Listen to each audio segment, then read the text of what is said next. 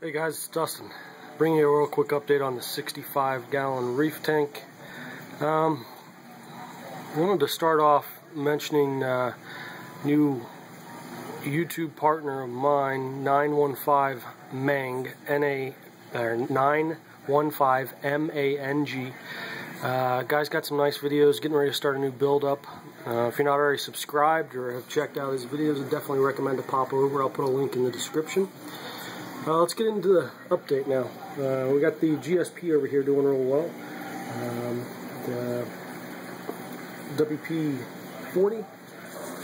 This is some algae sheets for the Tang, who doesn't seem to really care much about them.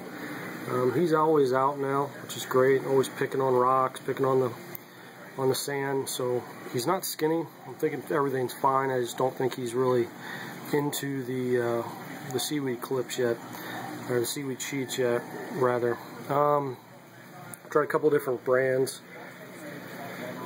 Look at this. This is the Seaweed Salad by San Francisco Bay. That's green marine algae. That's what's on there right now. Also tried the Omega-1 variety. It's the red seaweed. Tried this quite a few times. Doesn't seem to pick at any of it. It honestly ends up getting sucked down into my sump through the overflows. I'll go through the coral real quick. Got the zoanthus here doing real well. That one on the left looks like it actually has popped a couple of new heads.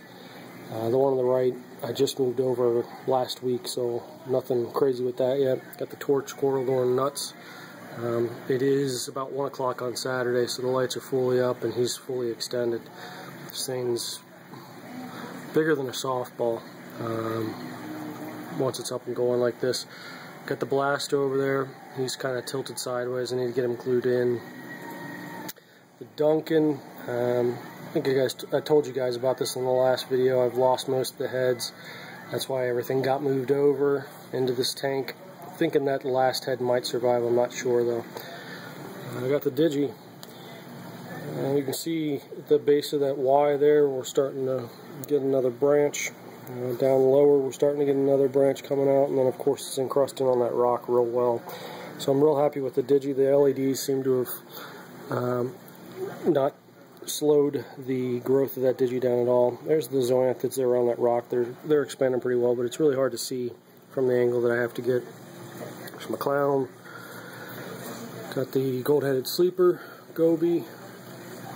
All this hammer here, it's actually doing real well. I think it's actually getting ready to pop off another head. Get out the way, brother. Anyway, down here on the lower right-hand side, I don't know if you can see it very well on the video here, but you can see it in person, kind of separating itself, it looks like. So I think we're going to get another head on that.